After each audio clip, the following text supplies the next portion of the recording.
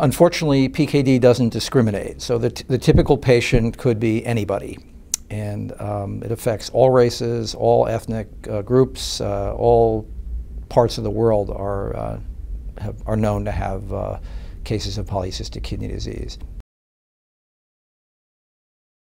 Polycystic kidney disease is a term for a group of disorders. Most of them are hereditary that cause cysts to appear in the kidneys. Cysts are fluid-filled cavities, and typically these enlarge over time, causing a loss of kidney function and, in fact, a need for dialysis or kidney transplantation. So the typical course of polycystic kidney disease is about 50% of individuals will require dialysis or kidney transplant by their mid-50s.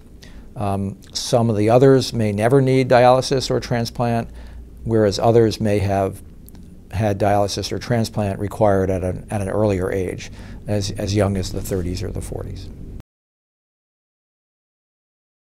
The most common symptom, or really sign, is elevated blood pressure.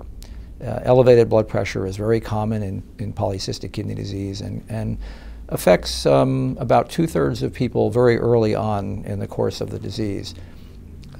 Other kinds of symptoms that people may have include pain in one or both of the kidneys, kidney stones, blood in the urine, urinary tract infection may also be a presentation for polycystic kidney disease. So the treatment options for polycystic kidney disease right now are primarily related to supportive therapies, that is, treatment of blood pressure, maintenance of overall good health, and protecting the heart.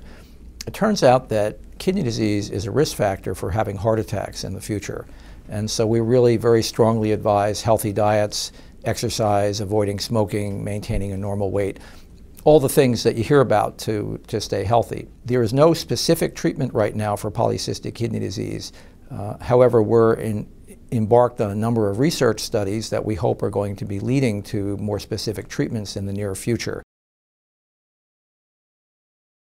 Unfortunately, about half of people with polycystic kidney disease progress to need dialysis or kidney transplant by the mid-50s or early 60s.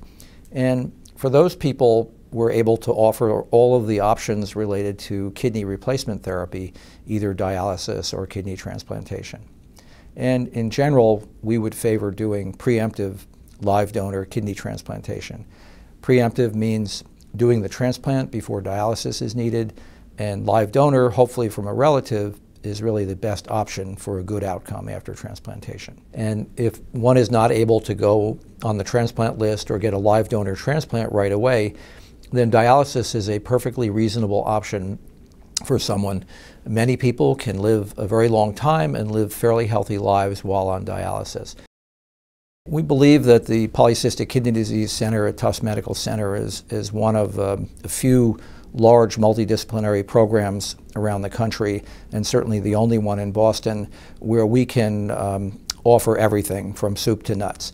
So we have experts that can deal with every aspect of polycystic kidney disease, ranging from the kidneys at the earliest stages to the later stages when dialysis or transplant may be needed.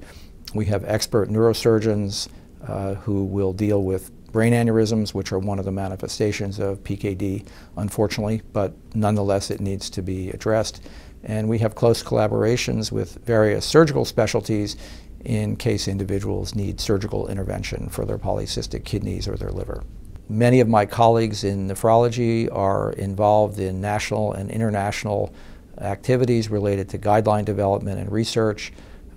Our surgeons are terrific, and we all work very closely together. So I think that it's possible to offer top-level care addressing all aspects of someone's situation with polycystic kidney disease.